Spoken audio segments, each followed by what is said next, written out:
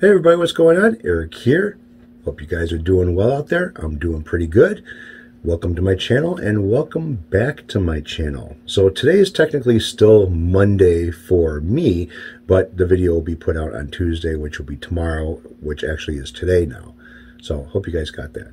Just got done doing the interview with Dan over at Basement Guitar Superstar. Pretty good guy. Check him out. He's got some pretty good review videos and stuff on his channel. And yeah, I've kind of pushed him a little bit as far as, giving him some shout outs and stuff. So hopefully that's helping him out as far as more subs and likes and everything else, views on his channel. Pretty good interview. Kind of enjoyed it. A little bit of a flashback of my history and some of the things that I've done. But I noticed that a certain Piappo had to kind of throw his little crying 2 cents into it with kind of like maybe, I don't know, not his approval as far as doing an interview with me in it. Yeah, I don't know.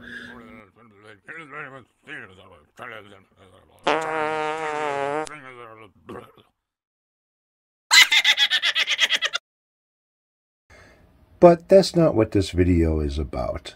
So a while back, I picked up a couple of guitars for my daughter. One of them being a very inexpensive acoustic guitar that she showed some interest in through school.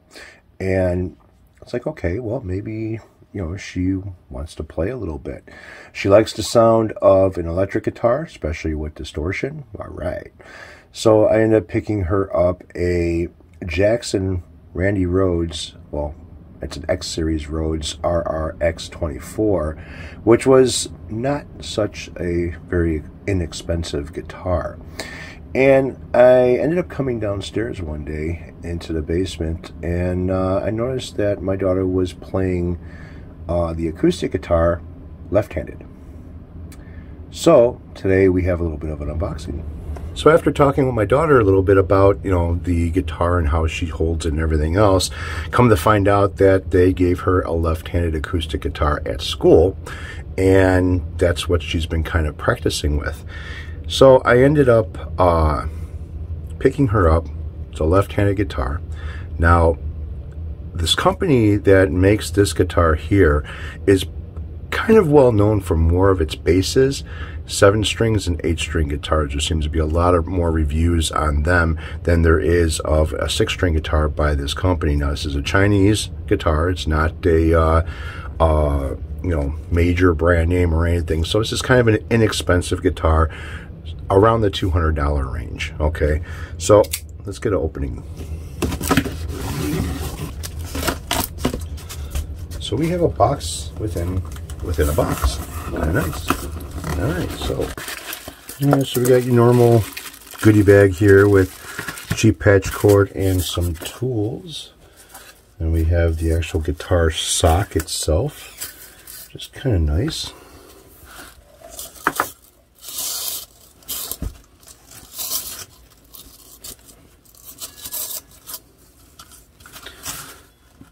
Ooh, this is kind of nice.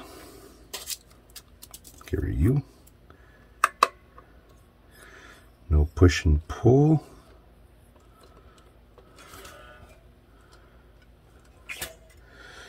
One, two, three, four, 5-piece neck. Basic tuners. This is a company called G-Style. It looks like a graphite nut.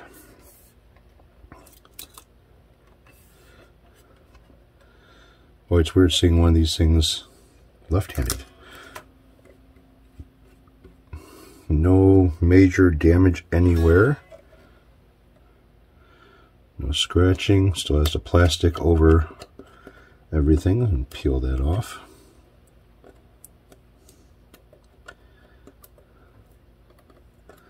Oh, come on.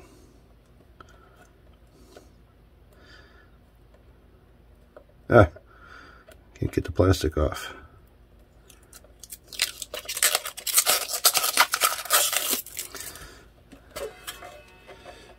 Everything looks pretty good. Now this has got a veneer on it. This is not a actual cap, but it does look Does look really nice for a veneer. Now I had some plans for this, and the one that I saw on eBay was different than this one here. So I did have some plans that I was going to redo the top of this into something that my daughter likes. And yeah, I don't think I'm going to do that anymore, especially the way this top looks. Out of tune. All right, so let me get everything off this bench over here and just have the guitar instead of the box, and I'll go through some of the specs on this thing. All right, so here is the listing for eBay on this guitar. Now you're looking at the right-handed.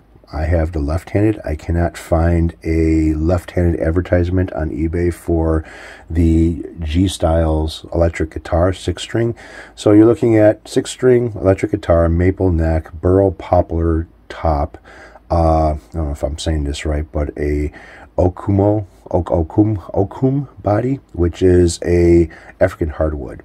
And this total weight of this guitar is like 6 pounds. So it's not that heavy, but it's not that light either. So country of origin, came from China. Now this says it's right-handed. I actually have the left-handed. Body material, the okum body, again being an African hardwood.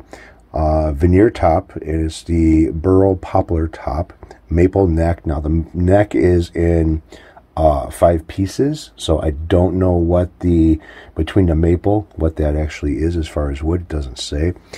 A composite ebony fretboard, composite, man-made, probably. Mother of pearl inlays with brass circles, offset reverse dots. All right, it's 24 fret, and it's got a 2-way adjustable truss rod, which is always nice. 1 volume, 1 tone, 3-way switch. It says black chrome hardware. It's basically just a gloss black. 6-string, 6 pounds. All right, so what I want to do is I want to pop the back cover off on this thing next and take a look at what's under the hood. All right, so pretty much just a basic wiring here. You have a 2-lead from the pickups. You have a positive and negative. You have a cheap box switch. You have alpha, alpha pots, green cap. Really not much here to phone home about. Now this is a string through body, and let's switch it over to the front of this thing. All right, so this is a little bit of the top view with some better lighting on it, and I kind of like this. I really like this top a lot. It's got some pretty nice figuring in it. It's got a little bit of a swirling over here, and yeah, it's pretty nice.